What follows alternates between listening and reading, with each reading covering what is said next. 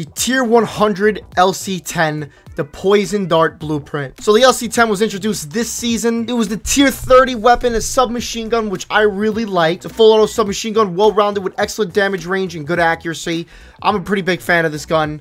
I like it probably a little more than the Farah 83, but they're both pretty good this season. The Farah 83 was the one that got the reactive camo, which was the Vulture Exo, and you got that at Tier 95. I wish the LC10 came with a reactive camo, but we got something cool still, a cool-ass blueprint called the Poison Dart. Like I said, even though it's not a reactive camo or a mastercraft or anything like that, it's still a pretty cool blueprint. I really do like the color scheme of it. It's got a green that goes into yellow into orange with a red handle. It's really cool. The attachments are the muzzle is the sound suppressor, optic is quick dot LED, body is steady aim laser, underbarrel is the bruiser grip, and magazine is the Vandal speed loader. Those are what the stats look at the bottom. Everything is increased, so it's all around pretty good weapon. I really do like this blueprint. You get this at Tier 100. I just completed the battle pass 2 days ago. There's about a week left until season 3 and this battle pass, so I would get on it now if you want it. That's how it looks. Looks pretty cool.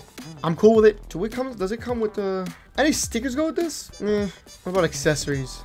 Alright, so this is how it looks. Gold. Okay, it doesn't cover the barrel at all. Diamond, a DM Ultra. So it really just covers the middle of the gun, but you still got that like barrel. You have Golden Viper, Plague Diamond, and Dark Ether.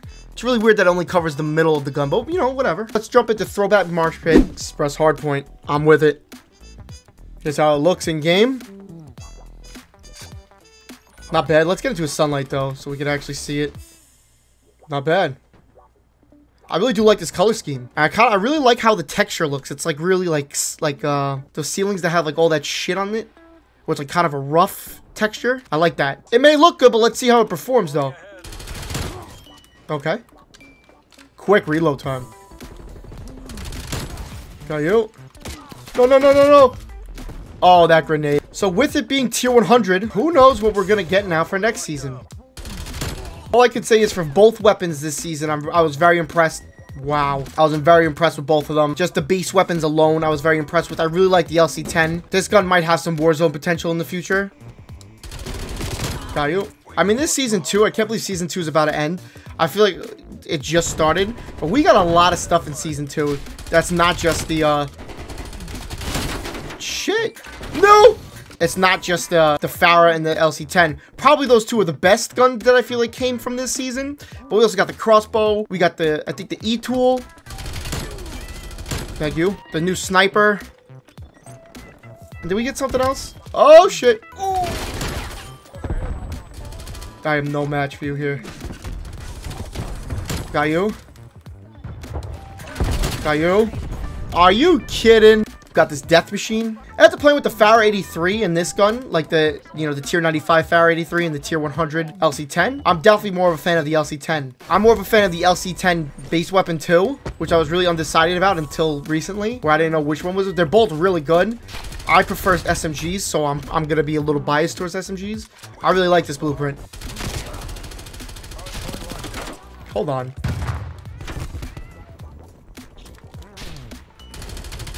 You got stuck. Oh, this gun really gives me a lot of ISO vibes from Modern Warfare. I feel like this gun's a little slept on, just like the ISO. This is an awesome blueprint. Missed opportunity not to make this blueprint into a reactive camo. Could have done some crazy stuff, but still, a really cool camo. Oh man, got one. That's all that matters. God, I almost really messed that up. Oh my god. Too far. Someone's over here. Got you. Someone's gonna be down here. Sounds good. There was two. God, no! So yeah, I'm looking at these blueprints. I'd probably not use the quick dot LED, but I always say that for every blueprint, and I end up really liking the optics that they put on the blueprints. But this is all in all a pretty good blueprint. Everything is increased, and it's all in all already a good gun. I'd probably try for a bigger mag, but that's just me. I like to get the biggest mag possible. When you miss as many shots as I do, it's kind of a necessity. I like that.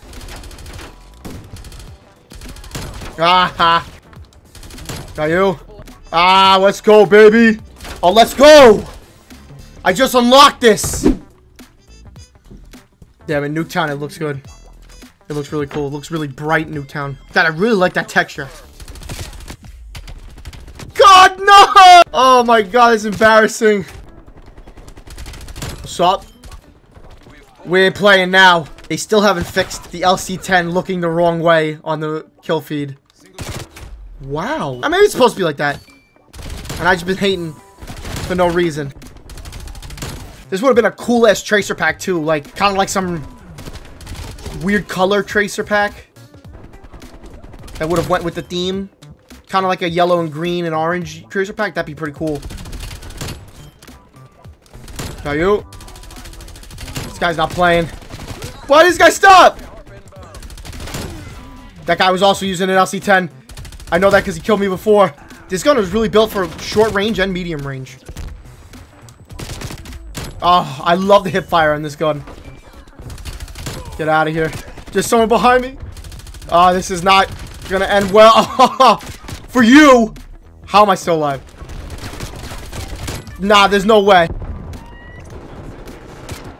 No! God, I was going for the assassination. I was trying to test out the recoil there. The guy just ran in front of me. Definitely a lot of recoil. But god, that's a lot of recoil, but it's kind of controllable. Nope. Yep. Anyway, that is the Poison Dart blueprint, the Tier 100 LC10 blueprint. Let me know what you think of it and which gun from the Battle Pass, the Farah 83 or the LC10 you like more, and which gun is your favorite from the season. Like, comment, subscribe. I will see you all on the next one. Peace.